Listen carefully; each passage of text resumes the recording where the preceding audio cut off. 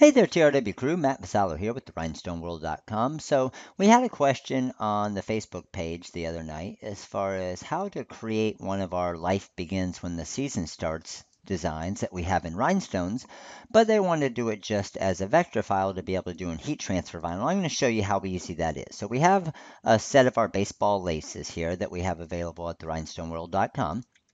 And here's what I'm going to do. I'm just going to type out Life. And I'm going to use the impact font. I'm going to tighten the spacing up on that font right here with my text spacing. Let's widen it out a little bit, and I'm going to get it to about 9.7 inches, somewhere in that range. I'm going to grab my laces, bring those to the front, and we're just going to arrange the laces in here so they're going throughout the entire design there. That looks nice. So that looks perfect there. And I want it a little bit near the bottom, a little bit near the top. So that looks pretty good. I can even shrink it down a little bit if I want to. I just don't want it overlapping. And I'm going to show you two different versions of this, okay?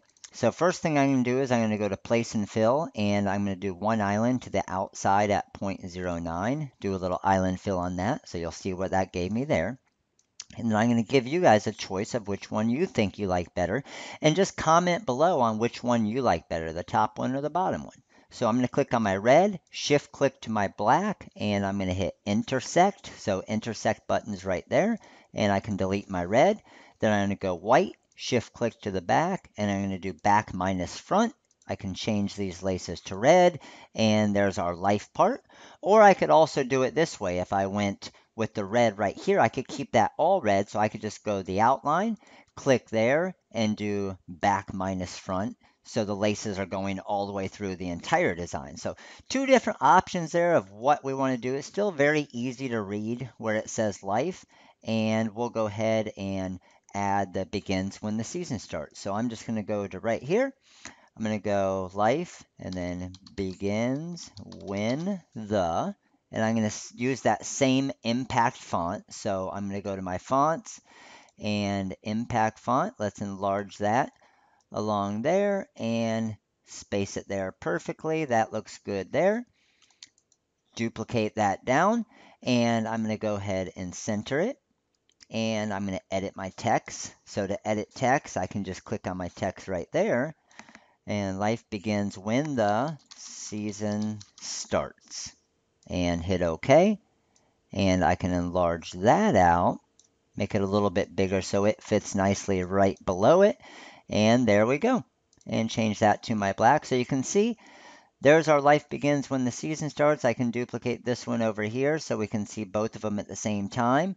And then you guys can let me know which one you think looks better. So two different versions here with the laces going all the way through or the laces cut off in the different letters. Honestly, I think both of them look pretty good. I can't really decide. So you let me know. Do you like the top one better where the laces are cut off? Or do you like the bottom one better where the laces are going all the way through? With me looking at it, I'm going to go with the top one. Okay, so a little bit easier to read the life. So I'm going to go with the top one. Let's go ahead and delete that.